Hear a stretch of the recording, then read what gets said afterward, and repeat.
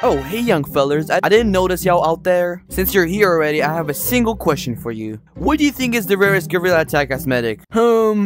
Let me guess, your response is, I don't know, right? Well, in this video, I'm gonna answer your little silly question, and for this, you gotta subscribe. No explanation needed, do it right now. While you do it, I'm just gonna sit here and wait.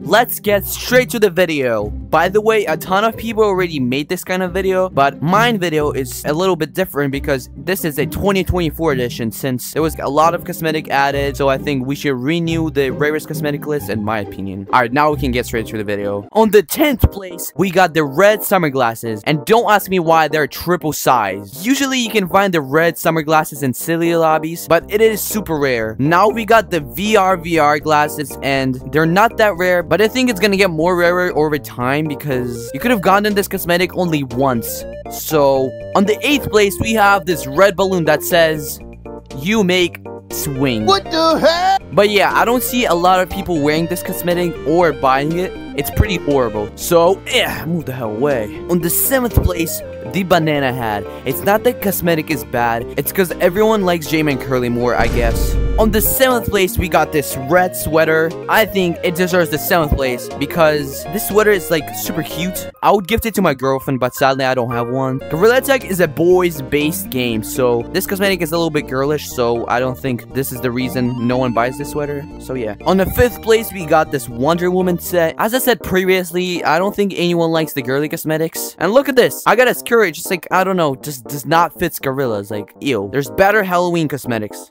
On the 4th place, we got the chocolate box.